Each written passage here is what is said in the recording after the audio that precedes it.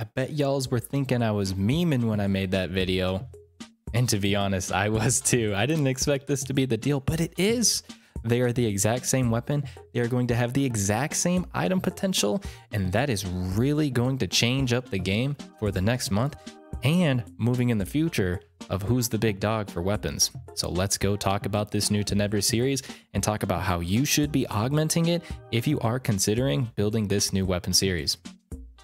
And for this test, we are once again going to be using Cakewalk's damage calculator.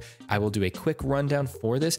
Be sure if you are using the link down below to get to this calculator to make a copy of this calculator so you can modify these cells.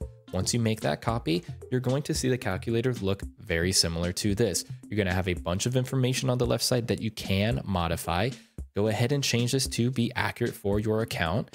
And then further down on the left, you're going to have your weapon and your 3 armors plus all of the augments that are associated with this gear. For this first example, we will be using the Cakewalk's Dolls weapon with Fixa Attack 3 as our baseline weapon, and we're going to be using our highest damage build we have in the game, which is an Addy Deft capsule, Mastery 4, Alt Secret of 4, Boss Soul 4, and a Stat 4 capsule. This is going to give you a lot of potency and floor potency. We're going to be using that with 3 Eclair armors as well, and with all of that factored in, you will see a calculator much like I have here. With that Cakewalk series as the baseline, you can see there is a bunch of red cells because that Cakewalk weapon is really strong, especially since we're factoring in it at its strongest, which is attacking into those dolls enemies. We do have some green rows though, especially the Gunblaze with full uptime, meaning you are not getting hit. This is still by far one of our strongest weapons we have in the game. But you will see down there, the last 2 rows, the Tenebris series does have some green cells. This is a very strong weapon series. The Tenebrous normal Ice Plus row is factoring in this Tenebris series looking after the seasonal event when we do not have that seasonal capsule active. So this is the damage you can expect to see on an enemy that is weak to ice, regardless of if it is a seasonal enemy or not. And you'll see here, if you can find a Fatale 4 or 5 or Termina 4 or 5, this weapon series is just as strong as that Cakewalk Attack 3. Now, just like the Cakewalk weapon, if you're not attacking dolls, you will see a damage drop off. And you can see that here we go from the baseline weapon to negative 5.66% compared. That would be the same for the Tenebris series if you're not fighting into an ice weak enemy. So you can expect a little bit more of a drop off if you are not fighting an ice enemy. So as we look into the row with the seasonal capsule being attributed, you can see that every single cell is green because this is going to be by far the strongest weapon we have for the next month. At any rate, what this is showing is that this Tenebris series is a real weapon moving forward. If you can get your hands on a high Fixa, Fatale, or Termina, this is a great weapon, and you should consider investing into it if you don't already have an 8-star weapon. But here's the deal, guys. Just because this is the strongest augment build for the Cakewalk series does not mean it's the strongest augment build for that Tenebris series. Since we have an item potential that is increasing our critical hit chance, potency is the most important stat for this weapon series. So let's go ahead and let's modify all of these augments over here to give us the highest potency augment and ignore floor potency wherever we can. And let's see how that changes this damage calculator. Okay, so I just went through and I changed all of the capsules to the 3% capsules that are available in the game. You are able to make a full 3% potency capsule build, and we are using that on the 4 Eclairs plus that baseline weapon. And when we go back over here, you are seeing those numbers go crazy now.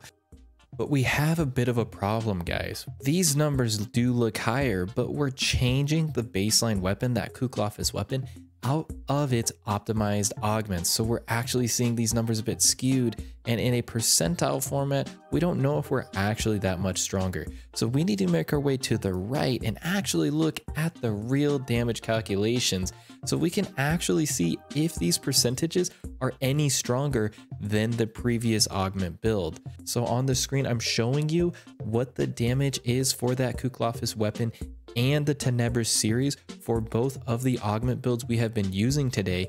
and you will see there is a significant difference in damage for our baseline weapon, which is the Kuklafis at Fixed Attack 3, and you will also see a difference for the Tenebrous series. In fact, the Potency and Floor Potency build using the Mastery, Addy Deft, and Alt Secreta is stronger. With that being said though, going a pure Potency build, you are within 1% of the same damage that Kuklafis is doing at its optimal level at 640 damage.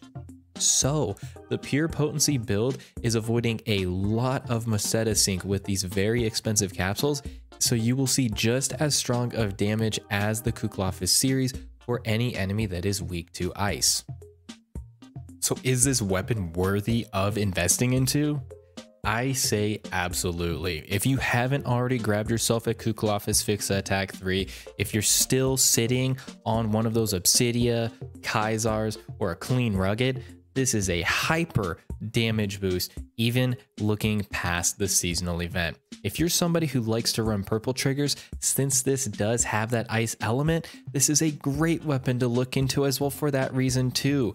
Being able to slowly build towards ice downs is a huge beneficial for those runs and is going to seriously save you time, not to mention all that crit and that build. Guys, did you see the capsule build I was using? It did not need an Addy Deft capsule. It did not need a Mastery 4 capsule. Those are the two most expensive capsules to put on gear, and you do not need them for this build. This is an extremely cost-effective build that's going to go pure Potency to see some really big ass numbers.